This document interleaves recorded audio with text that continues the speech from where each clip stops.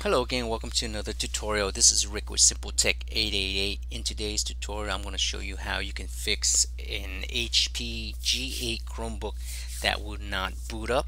Also, when you plug in the charger on the right side of the Chromebook, the light does not turns orange, or there's no light indicator at all, meaning it's not taking a charge. It must have been discharged. So we'll go ahead and show you step by step on how to fix this.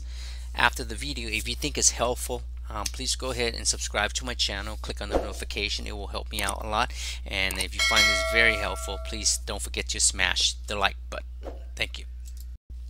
As you can see, this Chromebook will not boot up. Once you press the power button, it usually takes a few seconds to show the Chromebook logo, and then if you plug it in, there's no light indicator showing it's being charged. So the way to fix it is to what they call a power wash. Hold down the escape button and the refresh button, which is at the top, and the power button at the same time for a couple of seconds. You can see that on the top where the numbers are. Hold both three button down for a couple seconds. You'll be in develop mode. From here, you can see the light start charging now. All you do is press Control D once you're in development mode, and then that should restore the Chromebook back to original state. And then just follow the step. It says to press enter. Once you press enter, the Chromebook will start to restore itself, and this only occurs on the G8 for some reason. I work on the G3 through the G8 all the time, and for some reason the G8 has this problem a lot.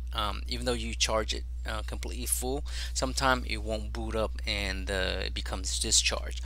The old way is to take it apart, remove the cable, battery, that will release the charge. Then once you plug it back in and plug in the charger, it will start to boot up. But in this case, you don't have to do that. You can power wash it.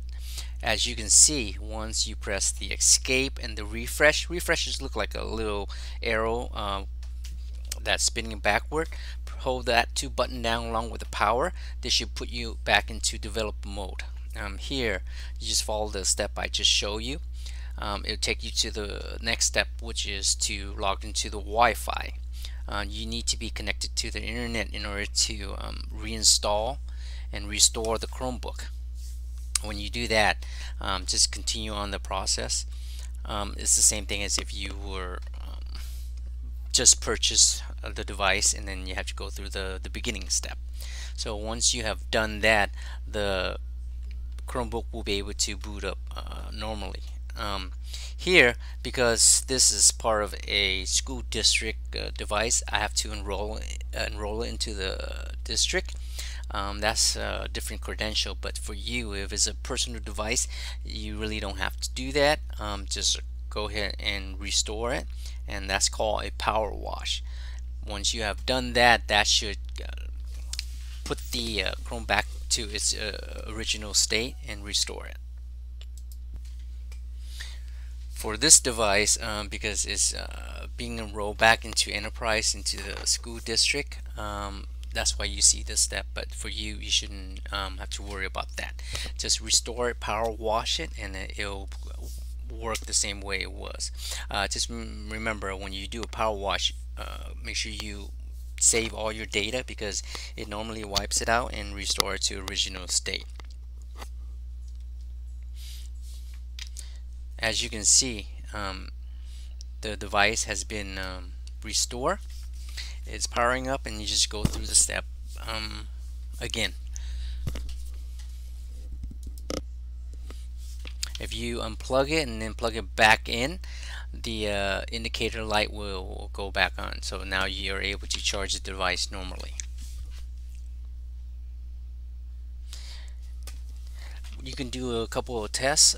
Close it and reopen it, and just press on the mouse pad a few times. That should boot up the device normally. Now this is how it's supposed to be for a Chromebook, but sometimes you run into this issue, and this is one way to fix it. This is the fastest way to fix it, and that's it. If you have any question, please go ahead and leave it in the comment. But thank you for watching. I'll see you again.